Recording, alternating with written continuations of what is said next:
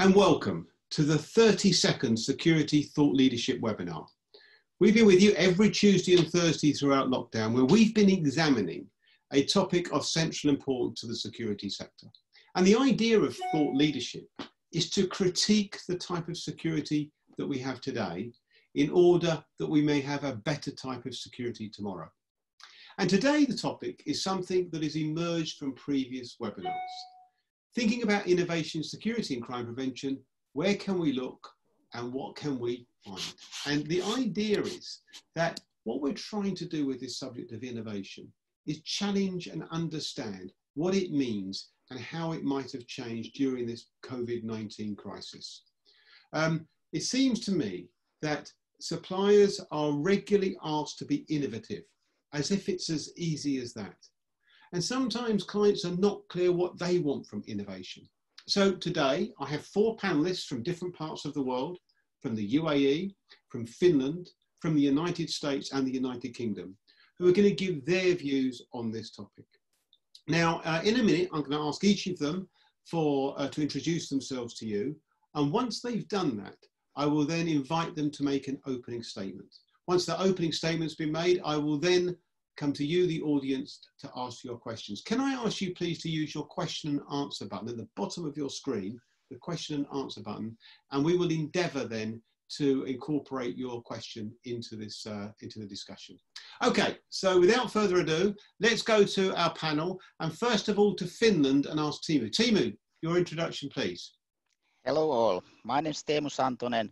I'm a principal lecturer from Laurea University of Applied Science in Finland, and we are the leading security educator in Finland and doing also heavily on the service design education. Teemu, thank you very much indeed. From Finland, let's go to Chicago in the United States. Nicholas. Yes, but I'm from the UAE actually. Oh, sorry, from the UAE. Yeah, I jumped ahead of myself. Yes, sorry, UAE. Okay, no problem. So hi everybody, I'm Nicholas Garcia, 40 years old, based in the UAE, working for a company called IDEMIA. I'm the regional director of sales for Middle East Africa in the biometric devices field. Thank you very much indeed. And we will this time go from UAE to Chicago. And Louis, please introduce yourself. Yes, hello everyone, this is Lou Chavez. I'm the principal engineer. I'm with the company Underwriters Laboratories, UL. I have global oversight as a technical lead for my company in areas that involve physical security, electronic security, alarm transport or central station services, and cybersecurity. So I've been involved in codes and standards and all kinds of staff technical competency adventures within my company. And I've been with them for 34 years. About half of that time I've been involved in security. Thank you very much indeed. And finally to the UK and Stephen. Stephen, introduce yourself, please. Thank you, Martin. I'm Steve Kenny from Access Communications. I'm our industry liaison lead for Northern Europe. I'm a dedicated resource to help people that specify and design security systems. And I support industry associations like ACES International, TinyG, the IT Security Foundation as well in driving sort of new standards and trying to bring industry trends and innovation to the forefront. Thank you, Stephen. Just to say, Stephen, you seemed a little quiet there, so maybe while we do the introductions, we could just have a look at your sound. Okay, so now let's go to our opening statements. There's an international panel of enormous expertise across this subject of innovation. I'm going to ask each of my panelists now for their opening statement. 3 minutes for their views on the current issue. Let's go to Teemu. Teemu, over to you first. Okay, thank you. So I come from the service design point of view, and there's 2 kind of sections over there. First, we have to make sure that we are developing the right things. And that's basically understanding, discovering, exploring what is the problem, and then kind of conceptualize and crystallize what is the problem. And the second part is developing things right. How we make sure that our solution is actually working. For that, we are typically using co-creation solutions and kind of an iterative testing with the real users in real life settings. And today's topic is that what we can learn and where to look for. And I'm coming from the diversity point of view. So more diverse the developers and environments are, there's a high likelihood to come up something different. And to understand the different elements of the diversity, so we have cultural diversity, like today we have persons all around the world. Then we have organizational diversity. It's totally different thing if you're talking with the university person, private sector, public sector, or NGO people. Then of course we have different types of users. We have people with the disabilities, we have people who are criminal backgrounds, we have, like, let's say, normal people and so forth. And cross-functional diversity, what we have people in the top management positions, you know, the lower level workers, marketing people, engineers, and so forth. And then we have a disciplinarity and cross-industry diversity. Many of the novel innovations are typically coming from the different fields. So basically, my suggestion for today's topics is that the security industry should be looking from outside the security industry in order to come up with something new. And it's definitely sure that if we are keeping doing things exactly that we've been doing previously, so we will end up in a similar innovations that we've been doing previously, like incremental innovation, instead of searching for like a radical innovation.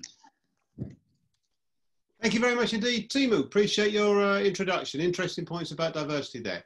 Nicholas, over to you. Your opening statement, please. Yes, thank you. So as I said, my name is Nicholas. I'm based in the UAE. Before that, I was 18 years in South Africa. Obviously, the regions are different one another. There is always things evolving, so that's quite interesting. I've been working with in the biometrics industry for over 15 years. Things have changed tremendously since then. And they continue to change. Obviously, with the COVID situation that we've got now, it's a catch-22 situation. It's never gonna, you know, stop evolving. So, which is quite good. I like so much innovation that I wrote a book about biometrics so that people can actually understand how it works today, how it was working yesterday, how it's gonna work in future. So I think today, the topic is very interesting with that regards because of all those elements that I just mentioned. Okay, thank you very much indeed. Let's go over to Louis over in Chicago. Louis, over to you. Yes, thank you. My perspective, I really have seen a lot of different changes in the security environment, lots of innovations. My organization is generally involved in new products, new product development. We see manufacturers' products as they're getting ready to launch their equipment and systems. I've seen a lot of diversity and new thoughts on where, you know, security and crime prevention is going. And I think that we're all recognizing that there's a lot of opportunity in the security area. I do not think it's a stagnant field at all. If anything, I think the security area is probably one of the most growing areas of technology. Some of the things that, you know, I believe that are really coming up to, you know, the limelight or the focus are, you know, a lot of IoT devices. Cybersecurity is very big. Smart devices, smart buildings. There's a lot of, you know, proven technologies out there already, such as physical security, that are being integrated with new technologies. And I think that's amazing that, you know, we have all these things going on. I look forward to continually working with the security industry. I see there's a lot of opportunity to utilize different solutions, starting to incorporate cloud services, you know, the professional products versus user installed products. Those are all things on the that are coming our way or that are already out there. You know, there's a lot of different codes and standards being written and best practices being published. And I think that's all helping to drive innovation and technology for security. Okay, thank you very much indeed, Louis. Now, Stephen, let's go to you. Stephen, let's hope we got this sound sorted out. How do you sound? Is it crystal clear now? Much better. So if you just do your introduction again, just say. Okay. Yeah, sorry. So I'm Steve Kenny, Industry Liaison Manager for Access Communications. I support our customers across Northern Europe. I also sit on a couple of different industry associations for ACES International, Tiny G, the IoT Security Foundation, really looking at sort of how we can drive new standards and I guess bring innovation just to the forefront, really. So to go into a bit of some of the really important points that I'm seeing at the moment, I absolutely agree with Louis as well. I think we have innovation in the marketplace, but actually we're hindered by the adoption of innovation rather than it not being readily available or being seen. And when we see some of the disruptive technologies that are being brought to the forefront, actually there's a bit of sort of hesitance to people adopting these or even considering them. So a couple of the things that I stress is it is utilizing a 30-year-old infrastructure or topology and architecture the right thing for businesses to do, and it absolutely isn't, because we're not adopting great standards from the IoT space. If we look at traditional systems that have traditionally been a reactive security measure, is reacting to an event or an alarm the right thing to do these days, or should we take more of a proactive stance? Because the innovation is there, it's just about people adopting these. And then obviously Louis mentioned things that are fairly close to my heart with cybersecurity, privacy, regulations around GDPR compliance, all of these good things. Absolutely need adopting, and the technology is there. And then if we focus on where we are today, no one ever foresaw the challenges of 2020. But what we are seeing is the challenges that we see faced today they're controlling and dictating the way systems are being deployed and designed. But are these systems, are they fit for purpose, as in how we're using them today? But can we use them tomorrow? And is this going to leave a massive hole in someone's security budget because there's been a knee-jerk reaction to addressing something that hopefully isn't too far away from being sort of closed? And I guess hopefully that'll all come out in the wash in today's discussion. So thank you, Martin. Yeah, thank you, and good to have you loud and clear, Stephen. Okay, look, some really interesting points in there. Can I just say to the audience, can you use the question and answer button at the bottom of your screen, please? So I'm picking up on some of the points you already made. Michael Gibbs, a former panelist, by the way, on these webinars, makes the point that security already does take from other industries, and he points to facial recognition, access control, autonomous driving vehicles, etc. And the question is there really a problem with innovation? And I suppose I'm going to come back to you first, Stephen, because you sort of touched on this. Is the problem that there is a lack of innovation, or is that not the problem, and it's merely about the way that innovations are being not used or not used very wisely? Stephen, your thought first, and I'll come to Louis second. So my thought is that we're in an industry that have done this role for a very, very long time. And the old saying of we've always done it this way tends to hinder innovation. And if we look at, I know there's a lot of topics around sort of frictionless access control, which was mentioned, and facial recognition. These are all systems that are readily available today, have been deployed, have got return on investment models to demonstrate their value. But there's a lot of hesitance to people actually deploying them. So the technology is there, they're just not being deployed. And Steve, just to push you a second, what's the major cause of the hesitancy? I think that people don't understand the capabilities of the technology because it's new. And if you've designed a system for 30 years and it's never let you down, people are thinking, well, why would I change? Yeah. Okay. Louis, your thoughts on that, on Mike's question about, is there really a problem with innovation, or is it down to this hesitancy to adopt? Yeah, I don't believe that there is a problem with innovation. I think, the security area is probably one of the more innovative areas of technology. Stephen mentioned something that I believe, it's sort of close to what I do, and that's products that are fit for purpose. So a lot of times there are innovations going on, but it's important to validate or confirm that they are fit for purpose, because technology is moving very fast, and we can do a lot of different things. There's always a solution, in software especially, there's always a solution for something, but it doesn't really meet the intended application as a fit for purpose. I think that's something that we need to be conscious of. And so I don't believe there's any lack or any slowdown in innovations for security areas. Okay, let's come to the very specific area. Nicholas, you work in the area of biometrics, where it seems a lot is happening. You've written a book on it. Must be a lot happening. Nicholas, what do you see in your area as the main barriers to adopting a more progressive approach to being innovative?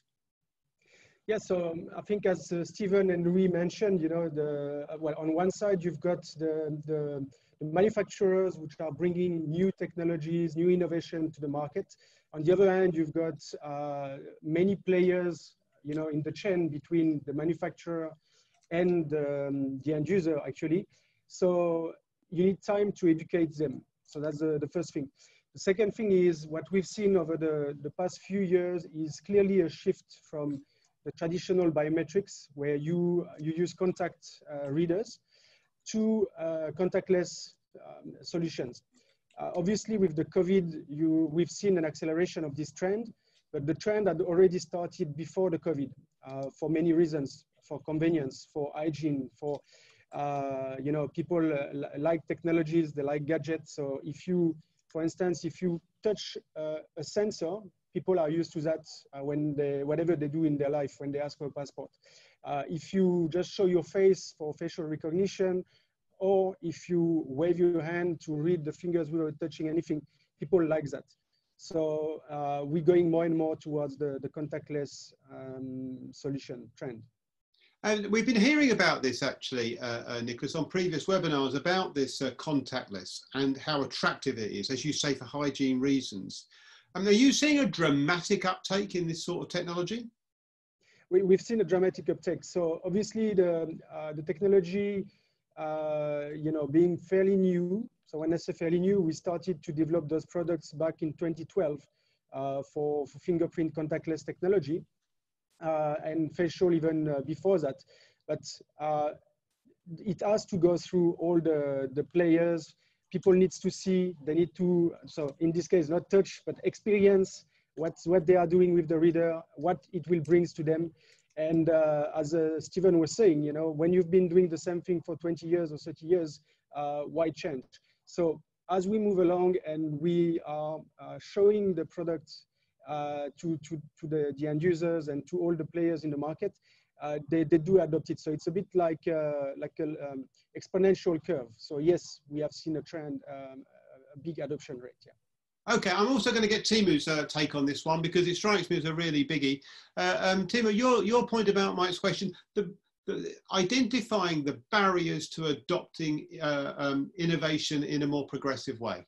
Yeah, so in a way, what I heard from the other panelists, you had a really strong product orientation, and many other industries has actually gone to the not focusing on the product development, but focusing on the developing business model and services. So, and also I've been working in many industries, helping them to innovate. And it's very typical that companies say that our product is great, but the users are not adopting it. So my kind of a counter argument is typically that companies are overestimating the value of their solution, product or service compared to what the users are really wanting to pay for them. And that's kind of a traditional, you know, the trap over there. And one of the problems is in a way when we're following this service design approach is that we try to early on engage the users already when we are actually ideating the solutions to make sure that it's actually fitting to actual need what they have. And then, you know, that reduces the risk of failure in a way. And on the other hand, as a counter argument, I could also say that how come industries like telecommunication, like you know, the iPhone, we buy a new iPhone each year, you know, that, and people are happily adopting that. So, and in many other examples are over there as well. So my counter argument would be in a way, it's actually, there must be something wrong if, you know, the companies and the customers are not adopting the solutions. Either they are too expensive or they are not serving the purpose what they are kind of expecting. Okay, thank you, Timo. I appreciate it. Let me come to very quickly Stephen.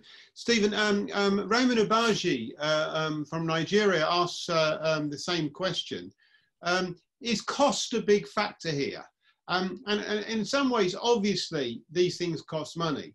But I mean, think Timu's point, and maybe behind Roman Ubaji's question, is there's a misjudgment on the seller end about how valuable these are, and that's inhibiting progress. I'll come to Stephen, I'll come to Lewis and Nicholas very quickly, if you wouldn't mind, Stephen. Yeah, so if the only focus on the associated cost is on the hardware and it doesn't focus on the business value, then I think things can come across as quite expensive. If we look at security as a business enabler, and we look at how security technologies can form some sort of optimization, business efficiencies, that's when we start to see the hardware costs sort of diminish in value, because we actually offer so much more back to the users that are looking at deploying these systems. Okay, Lewis, just quickly on for you on this. I mean, it's a biggie, isn't it? This point about cost, and that the judgment isn't being got right between what people are charging and the value they place on at the other end. Lewis. Sure. Yeah, I believe that cost is a factor. I think, one of the ways of managing costs for a product is by incorporating the technology and addressing issues during the product development lifecycle. So for instance, if you're going to have an electronic product that is IoT, it's connected through the internet, it would be prudent to include cybersecurity during the product development lifecycle. And of course, that will have an effect on costs. Yeah, I mean, is it? But you can manage it. You can manage it if it's incorporated while you're developing the product versus putting a patch on it after the product's been developed. Yeah, okay. Well, let me, Nicholas, you're also at the sharp end on this, so let me give you a chance just to make a comment. Nicholas, very briefly, if you wouldn't mind.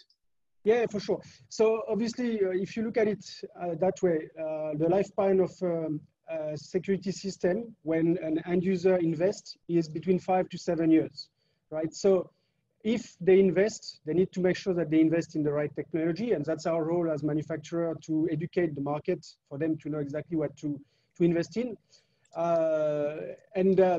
Basically, if you look at the iPhone, as Timu was mentioning, and the security products, the difference is that the iPhone, you buy it because you want to show a standard, you want to enjoy your iPhone. Security is basically a grudge budget. It's a budget that you need to invest in. You want to make sure that you make the right investment. But I wouldn't compare an iPhone to a security device, because clearly I like my iPhone, but I like my job, I like technology, I like the security industry, but I wouldn't buy a biometric reader to keep in my pocket just because I like it. You see what I mean? Okay, thank you very much indeed. I'm going to move on because we've got questions raining in on us from around the world, actually. And we've got two coming up here. I'm going to come to you first, Timo, if I might. And I'll tell you something that has cropped up on a previous webinar. And that is this thinking that technology is always presented as an unqualified good. And yet, Jerry Shields, who regularly asks questions on this panel, says, is there a potential for misguided innovation? In other words, that innovation might be construed by some actors in our sector as an opportunity to sell technologies where they're not necessarily what the user wants. Martin Meltz, and a similar question, I suppose, says, in the rush to touchless security and biometrics, are many organizations looking at quick fixes and missing the opportunity to innovate and potentially moving backwards? Timo, I'll come to you first. So I would say in a way that like coming previously, it's that it's not about like making an investment, and also if many industries are transforming in a way that you don't want to buy a car, you rent a car, or you don't want to buy the lights in your warehouse, you just rent a light. And it's all about this transition of coming from the products to services and the business models in a way. So I would want to kind of turn around the whole thing, that what is the actual need the users, the customers want to fulfill. So the need is that, you know, for example, in a shop, they don't want to have anybody to steal from the shop. So why don't you build up your business model in a way that, you know, we are not selling the gates or the cameras, but we are selling the proof that, you know, the people are not anymore able to steal from your shop, or we could be detecting the, you know, the guns at the airports and so forth. It's all about what is the actual need the customers are having, and transferring the mindset from selling a product which is based on the technological, whatever is the latest technological solutions. And I must agree in a way that, for example, in the AI solutions that are heavily coming in the many industries, so they will be kind of flooring the current solutions where the human is needed. You know, that there's a great potential for technological solutions like that.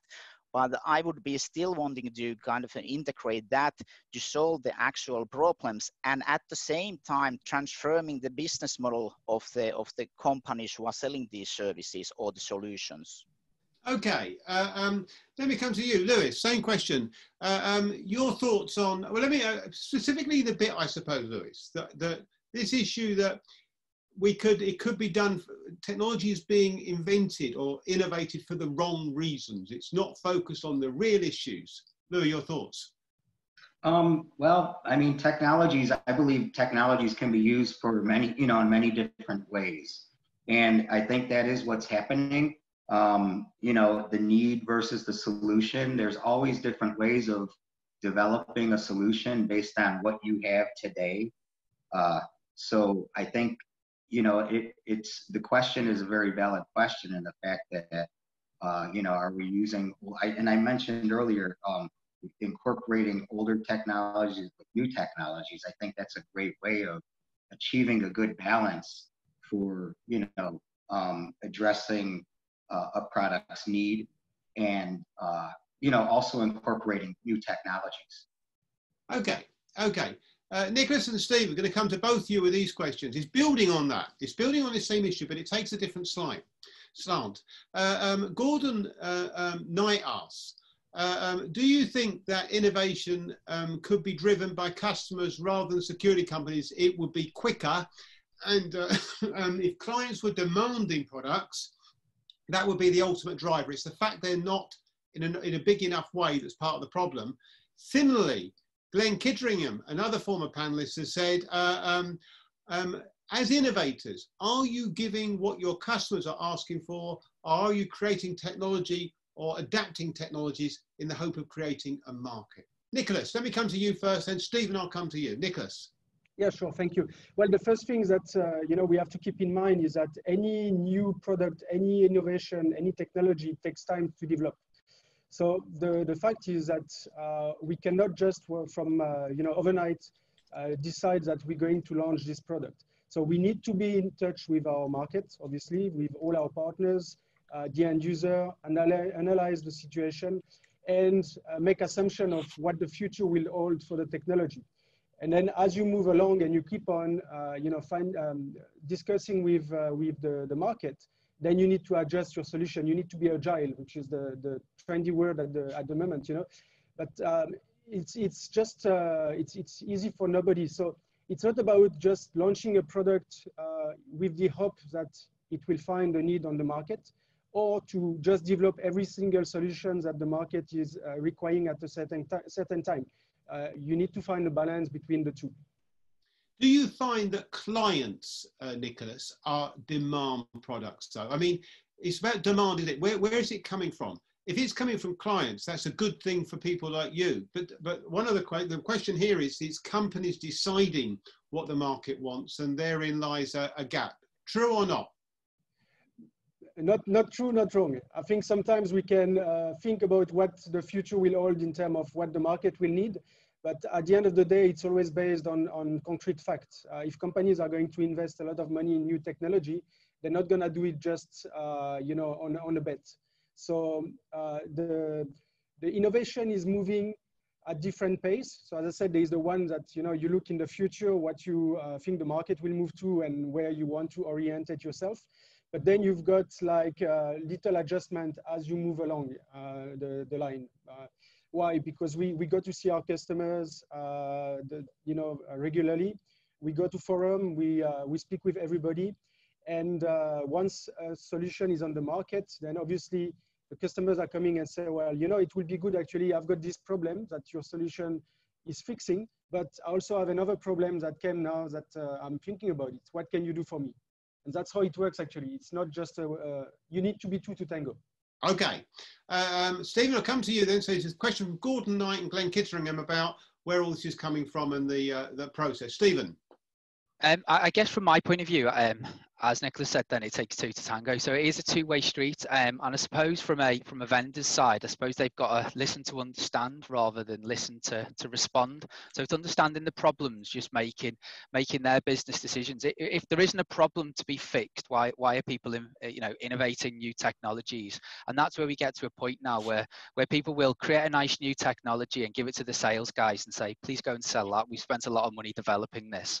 But if we look at where we are in today's climate, and I think this might be where some of the guys are coming from with the questions, we're seeing a lot of technologies rushed into the marketplace to address some issues that I guess are technology providers creating the media fuss around certain issues that they know they have technologies to address, but potentially. But I guess from a technology vendor's point of view, if they're not willing to sit down and listen to the customers to find out what the problem is, I think it's now impossible to actually identify technologies either in their portfolio or things that need addressing to address those problems.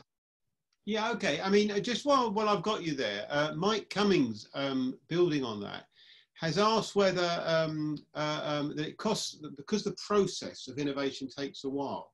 The danger is by the time you get something out there, it's obsolete or not as good as it would have been had it been invented when the idea came up. Is that a genuine issue, Stephen? I probably more of an issue today than it has been ever before, because the pace of innovation has, it's exponential in comparison to years gone by. It is so much quicker than it has been, and challenges adapt. I guess it is all about businesses being adaptable, being flexible enough to address the changes that they need to make sure the technology is relevant. And it's aligned to I know Timo spent a lot of time talking around sort of business models, service lifecycle, all of that. It's making sure that actually technology does sit within an ever-evolving sort of space there, because the way businesses and their procurement strategies are, technology needs to align to different business models as well. Okay, Timo, I'm going to come to you next. And a question from Pauline Nordstrom, who's been involved with us before, who says, does the panel feel that the multitude of security systems operating in silos with different protocols for each is more of a hindrance to the adoption of the technology? And I mean, because in the opening statements, the different standards and guidelines and etc. was presented as a positive. It isn't always like that, though, is it, Timo? Yeah, my original background comes from the information system science, and I'm very familiar with the silos especially in the IT industries, and it's always this kind of the integration, how the different systems are actually working together, and when we have a great solutions, it's basically the more than the sum of the individual items. And for that, what approach we typically use, we call this living lab approach, which is kind of an in real life environment where we are testing the solutions with the real users. It's about iterative process, and I really want to highlight this iterative process because the past 20 years I've been working with the innovations. I have never seen a solution that will go straight in a goal in the first round. You need multiple iterations, and you collect a systematic feedback from the users. You test the solutions on the different parts, and finally you will have this integrated solution which is actually working as a whole, which you could be then selling as a service, not as an individual product. But you see, I suppose behind the question here, Timo, is this feeling that that thorough process, which any scientist would understand, is getting in the way of having things that are directly relevant to users because it's just taking much longer these days? I wouldn't say that it's taking much longer. I think it's much faster actually, because you will find the problem pain points much earlier in the process. Because if you have a pain point in your solution, you will anyway find it out. And the problem is that if you find it out when your solution is already in the market, it's extremely expensive make corrections the further you go in the innovation process. It's easy to do the corrective measures in the conceptualist phase, not in the phase that you have actually done like integration test and so forth. So that's why I highlight this iterative solution, which is all the time kind of an evolving in a better solutions. And that's why you actually save the time and you save the money. At least this is my experience. Okay, okay. Let me come to both Nicholas and Lewis about this question of silos, and because it does strike me as a really important point. And again, it's been referred to in previous webinars. Nicholas, the problem is that this is all operating in silos, and that's getting in the way of progress. True or not in the area of biometrics with which you're familiar? So we have again to go back to basics. If you look at the request from the market 20 years ago, it was simple. It was, I want to secure my door, please open a door. Now it's not like that. Now it's, I want to open my door, but I only want to open my door if I've got 2 people at the door, if I've got, if the 2 people are sober, if they did a medical checkup within the past 6 months. So there is a lot of things which are happening. So obviously all of that must work together, and it's much more complicated than just saying, you know, it's in silos or it's not in silos. As Timu was saying, you need to make sure that your systems are working together well, and then you will have a good solution. And that's basically what that's why the manufacturers are working together to make sure that all the solutions are working together and bring the solution to the need of the end user. Not the other way around. The end user mustn't adjust to the technology. It's the other way around. Okay, okay. Lewis, I'm going to bring you in on this one because it is an important point. And of course, you've been around for a while in your area, and you've also had experience outside security specifically. This issue of silos and the extent to which, on the one hand, everyone needs to work together, as Nicholas just says, and the real barriers that come about from different codes, different systems, different approaches, different frameworks, different philosophies. In theory, great. In practice, very difficult, as Pauline suggested. Lewis, your thoughts? It is a difficult situation. I mean, everyone has their end goal. Everyone has, you know, what they need in what they want to achieve.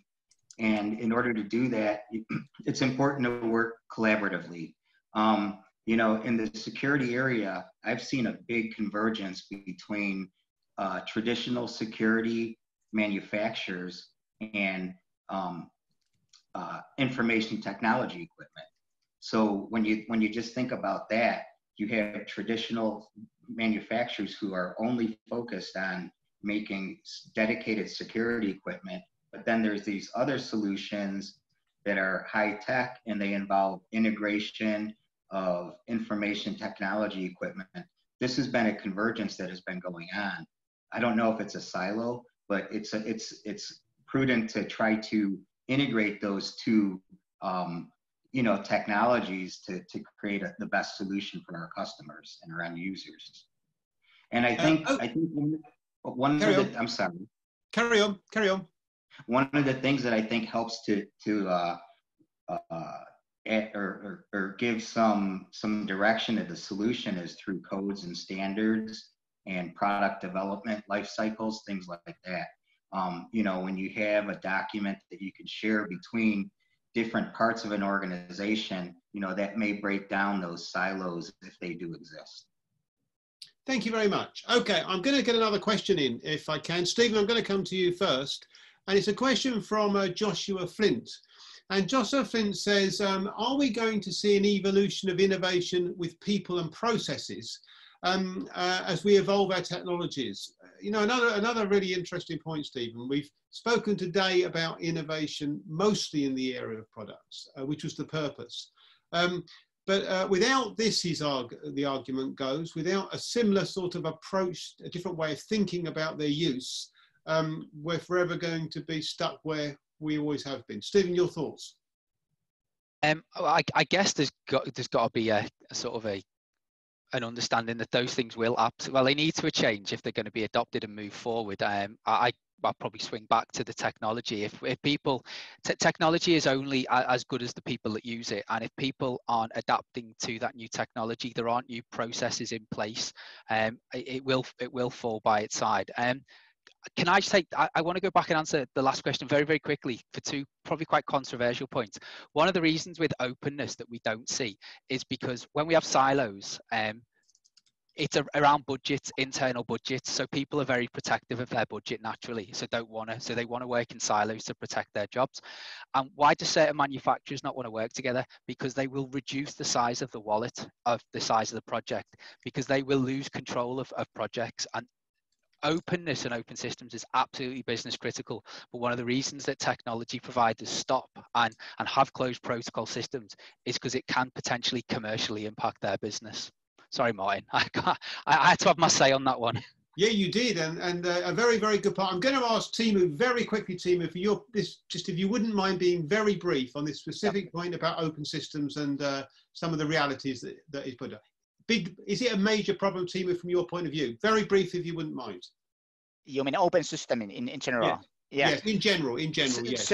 So on the other hand, in other industries like telecom industry, for example, there are certain things that the competitors are working together because they want to expand the market, and that's why you have to be an open on certain things about. You agree being an open on certain areas, and then you close your business in the certain other areas in order to expand the industry, expand the business. So I would be coming from that angle. Okay, thank you very much indeed. Ladies and gentlemen around the world, we've been inundated with questions. There are so many more, and we're running out of time. I'm just going to ask each of our panelists very briefly to offer us their final thoughts on this topic, just their key takeaways from this webinar that they would like the audience to focus on. So if I can ask you just in 20 seconds, Nicholas, please, your final thoughts. Nicholas. Sure. Well, I think during this webinar, we touched the very, very surface of the iceberg. There's a lot of things to consider when you want to cover the whole security, and people need to get educated. So obviously, we as manufacturer need to educate the market, but the market can also push the manufacturer to educate them. And together, we can make sure that the innovations are done for the good of everybody. Thank you very much indeed. Lewis, your final comments, please. Okay, thank you. I think this has been a great webinar. Thank you once again for inviting me. With regard to, I really think the security industry is keeping pace with where they should be. You know, we brought up some really relevant topics like silos and open system development. I think that's a really important thing as we move forward. Integration with new technologies, software development, and in particular, I really think it's important to, as we innovate, to always remember that security equipment is security equipment, and probably should have cybersecurity incorporated into it also. Okay, thank you very much indeed, Lewis. Stephen, your final comment, please. Just 20 seconds, if you wouldn't mind, Stephen. Yep. So thank you, Martin. My final comment is when we talk around innovation, just be creative and be willing to speak to lots of different people, because there is no one size fits all. There is no single source supplier that will be able to deliver this. And actually, people need to start thinking outside of the box. Just because it's the way that things have been done for 30 years doesn't mean it's the right way to do it today. Thank you. And finally, Timu, it seems I should tell the audience around the world the idea for this webinar came from Timu, who wrote to me several months ago and suggested, Timu, it seems only right to you to give you the final word. Just 20 seconds, if you wouldn't mind, Timu, we're running out of time. Yes, so I would say focus on the customer need, understand that, but make sure that it's balanced with the technological solutions.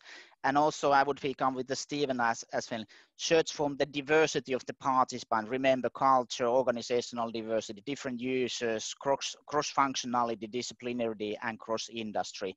Then you will get far with that.